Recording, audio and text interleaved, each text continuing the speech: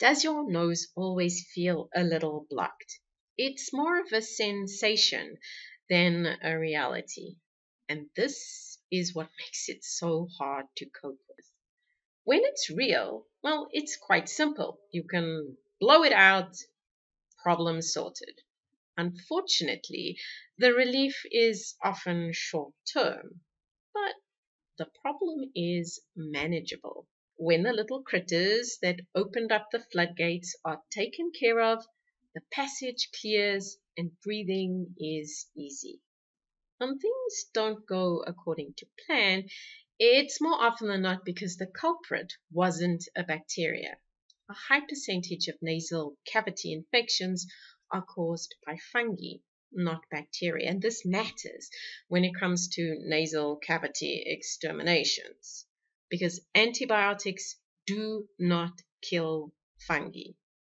Unfortunately, a course or two of inappropriate antibiotics has the potential to aggravate the problem since it encourages unwanted guests. But I digress. This story is about the stuffy nose for no apparent reason that is driving you crazy. The official name for the problem is chronic sinusitis. Now, your doctor will probably shrug his shoulders and possibly blame pollution. In exceptional circumstances, a sinus surgery might be suggested. And this can, in fact, work wonders when there's something genuinely wrong with the anatomy of the sinusoidal cavities.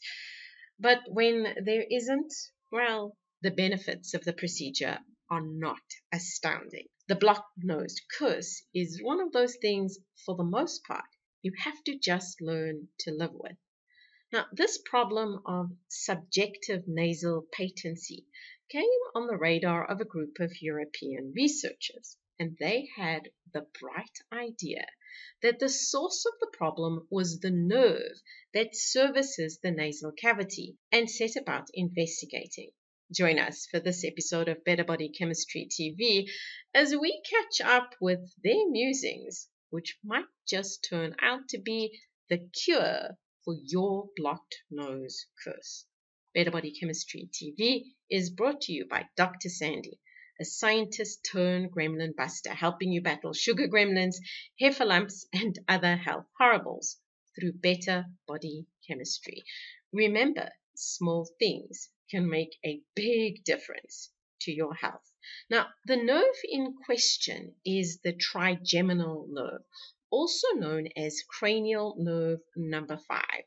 This is a moerse big nerve crisscrossing your face, and it enables your face to feel, and it helps you bite and chew. The middle bit is especially involved in regulating the feelings of the nasal cavity. And it's this bit that the researchers suspected had lost its tingle.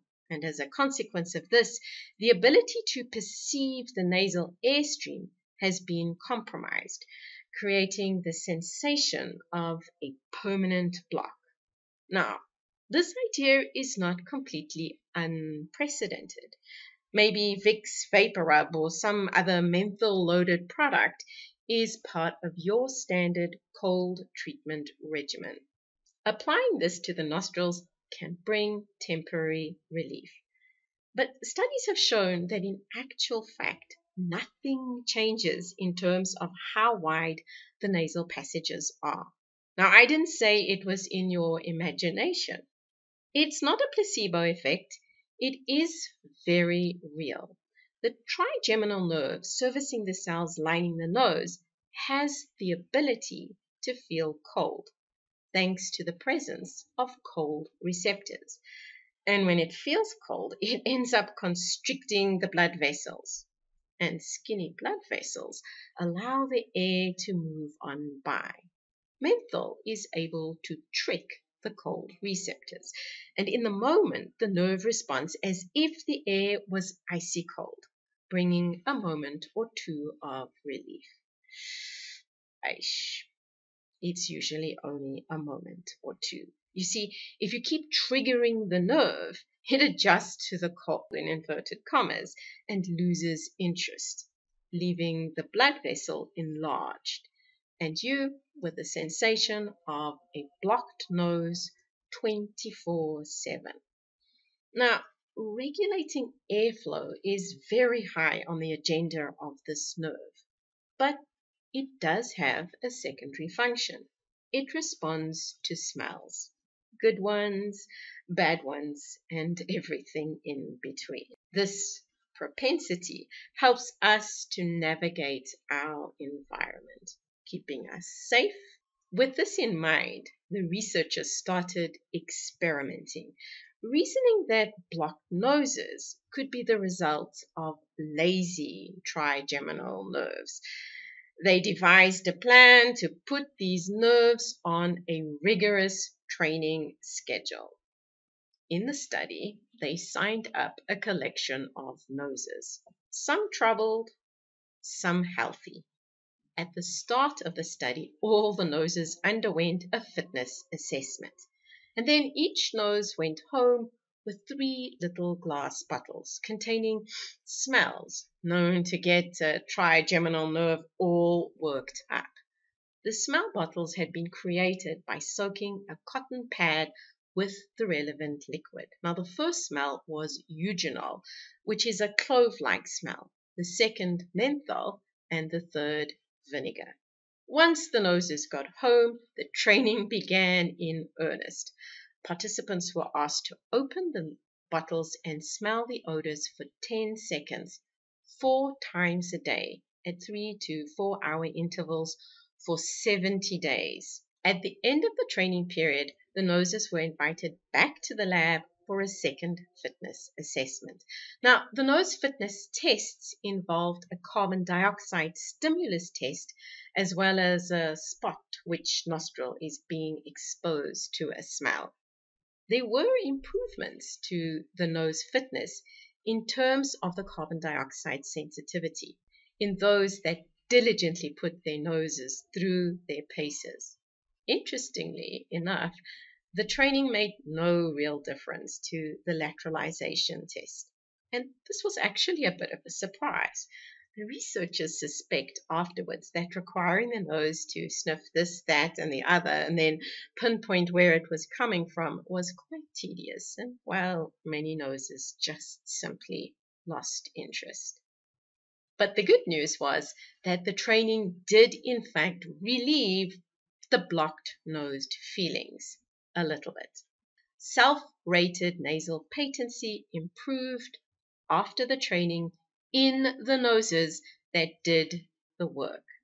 But truth be told, it didn't work for everyone.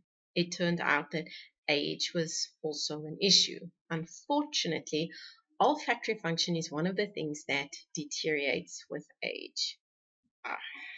The other factor contributing to success was the origin of the problem. In this study, the patients they signed up had all sorts of reasons for knocking on the door of the ENT practice. Trauma, infection, and congenital conditions can all contribute to nose problems. The team found that odor training only helped when the problem was a lazy trigeminal nerve. But this was a problem for quite a few people. Maybe it's your problem. For an intractable nuisance condition, I think it's worth giving odor training a try. So you can begin the journey today to creating better body chemistry and better health.